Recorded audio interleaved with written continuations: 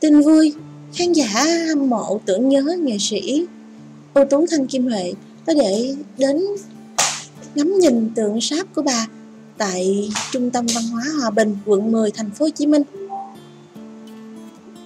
Đặc biệt, ở đây hai bức tượng sáp của nghệ sĩ Thanh Kim Huệ và nghệ sĩ Thanh Điền giống y như đúc người thật.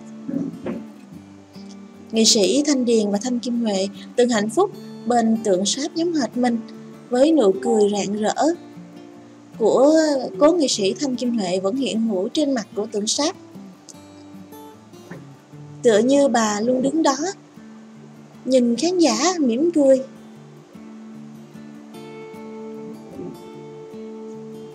Đây là nhà trưng bày tượng sáp văn nghệ sĩ Việt khai trương tại Trung tâm Văn hóa Hòa Bình, Quận 10, thành phố Hồ Chí Minh.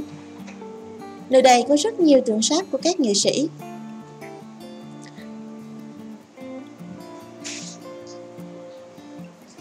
Sau 16 năm kiên trì tìm chất liệu, mày mò học hỏi kỹ thuật chế tác tượng sáp, ba nghệ nhân điêu khắc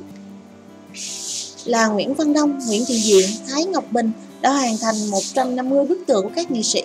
thuộc lĩnh vực sân khấu, điện ảnh, âm nhạc như nghệ sĩ ưu tú Thanh Điền, nghệ sĩ ưu tú Thanh Kim Huệ, nghệ sĩ nhân dân Quỳnh Nga,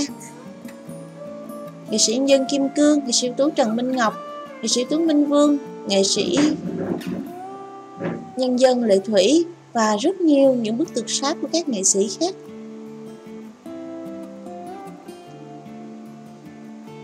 Đây là một dự án nhằm vươn xa đến một không gian, ghi nhận là sự đóng góp của nhiều thế hệ nghệ sĩ,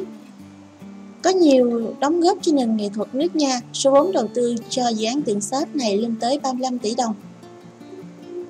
Sự ra đi của nghệ sĩ Thanh Kim Huệ là mất mát to lớn với nền nghệ thuật nước nhà và đối với khán giả.